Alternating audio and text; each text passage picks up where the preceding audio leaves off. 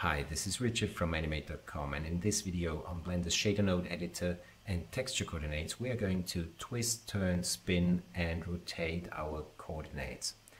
Of course, the rotation slots of the mapping node will be very centered in this video, so let's jump right in. For setting up our twisted coordinates, we first build a three-dimensional grid that helps us to see what our coordinates do. So let's add a material to our cube, but use an emission shader instead of the principled.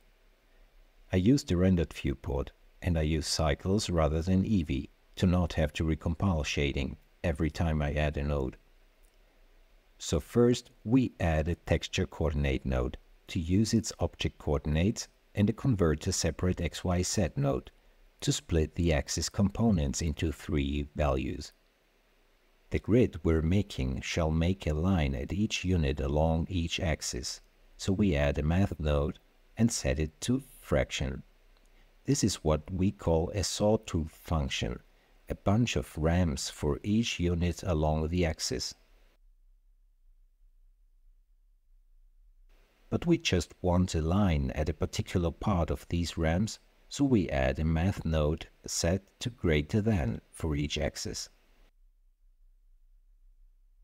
Eventually, for spatial lines, we multiply two axis ramp parts respectively for the third axis. Let's combine the three resulting values as RGB color and plug it in the emission shader. We see the axis lines of the texture space we are currently using. So now we are ready to twist our coordinates and see it happen in real time.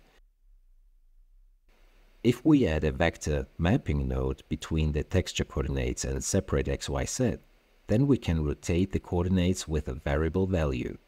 For example, by using the z-axis of the object coordinates. Add a separate XYZ node for this. But to define the rotation, we need an XYZ vector as rotation input for the mapping node. So let's add a converter combine XYZ node. Connect it to the rotation slot, and changing its set value should already rotate all grid lines equally. But for twisting along an axis, we want a different rotation for each point on that axis. Let's connect the set output of the separate node with the set input of the combine node, and we see the twist. All XY planes have different angles, and the blue lines that go along the z-axis get twisted along the way.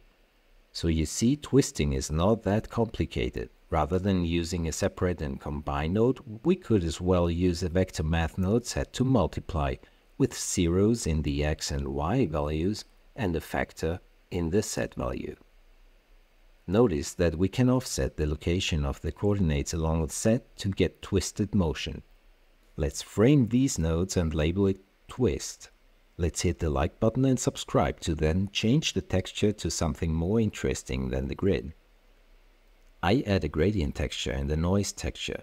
I want to fade from the center and connect object coordinates to the gradient texture, since the fade shall not twist, but will use twisted clouds. So we connect the twisted coordinates to the noise texture. If we multiply the two textures, we get a sphere with twisted noise. Adding some more variation with adding the textures and coloring the clouds will quickly result in some magic dust lifting with a glowing center. Let's switch the mesh to an icosphere by adding one in edit mode and deleting the cylinder. With this small volume of the sphere, we see almost no twisting, so let's amplify that by adding a multiply node for the z coordinate that drives the rotation. And I'd like to add some cracked glass material to the surface, so I added principled BSDF. Adding an input layer weights facing output to the alpha property of the shader makes for a nice transparency fade. To get some detail into the surface, I duplicate the noise texture and tone map it using a converter color ramp node, set the color markers and plug that into an added vector bump node's height input. The bump node's output can then be plugged into the normal input for the shader. we see the effect it has and can adjust the noise parameters, so that our orb is ready for some mysterious magic from the dark ages. Let's look at another way to rotate coordinates.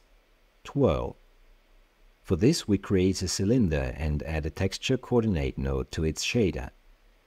Let's select the orb to reuse the grid texture. We select all nodes from the twist frame and copy the nodes,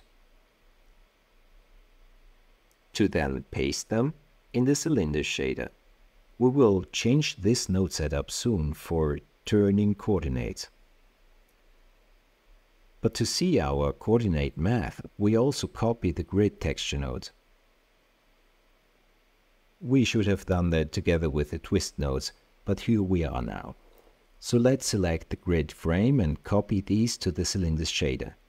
Connect the twist output to the grid texture's first node, so that the mapping's rotation shall increase the farther a location is from the cylinder's center. So let's add a converter vector math node and set its type to multiply. Connect the reroute to input and set the second vector values to 1, 1, 0. Duplicate the node and set the type to length in order to get just the horizontal distance to drive our twirling.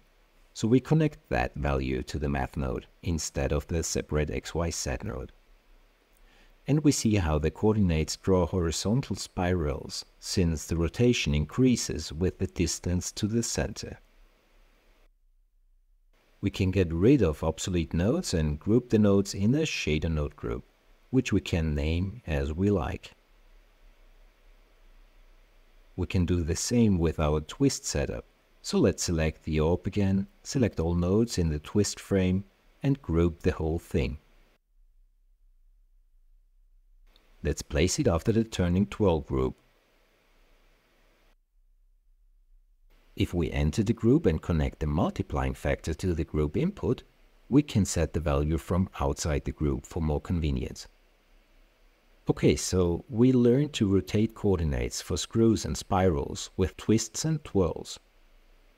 In the next video, we will learn how to create cylindrical and spherical coordinates, which we can then offset, twist and move along the curved axis to generate a complex tornado donut. But take your time and think of the possibilities you have now to make tornadoes and twisters with this setup. So much about turning, twisting and bending our coordinates. Please have a look at my products on Blender Market. Subscribe to this channel to get notified if new videos are uploaded. And as always, happy blending. Bye.